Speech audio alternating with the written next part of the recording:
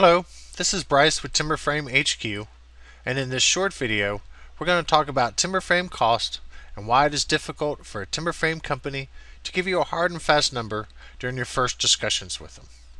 There are several reasons why this question is not only hard to answer but almost impossible without detailed drawings and without getting to know you and what you want from your timber frame. So I'm going to use the analogy of buying a new car since my wife just got rear-ended and we just went through the car buying process. So let's take a look at the Ford Motor Company as an example. You start with the Festiva model, clean lines and simple.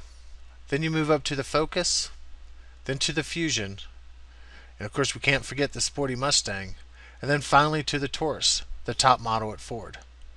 Now each one of these car models has different submodels, and if we looked at the Ford Focus, it has the S, the SE, and the SEL. And then on top of that you have two other hatchbacks, all Ford Focuses.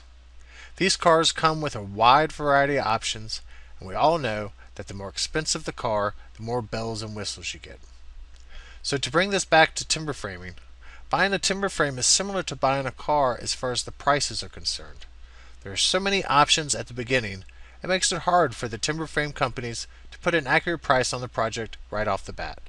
From timber species, complexity of floor plan, and location of project, there are so many variables and different facets to a timber frame, all which affect the cost. This, by the way, is one of the most beautiful things about them because each frame becomes its own work of art. So my advice to you is this. Although the timber frame company can give you a rough ballpark number, their average cost for a timber frame during your first conversation, they will need to get some details and more information from you and your plans to give you an accurate number that you can take to the bank. So be ready with as much information as you can when you first meet with them.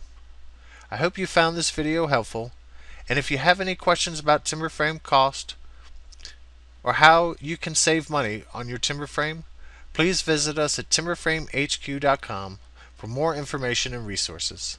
And don't forget to say hi to us at facebook.com/timberframehq. Take care, and thanks for watching.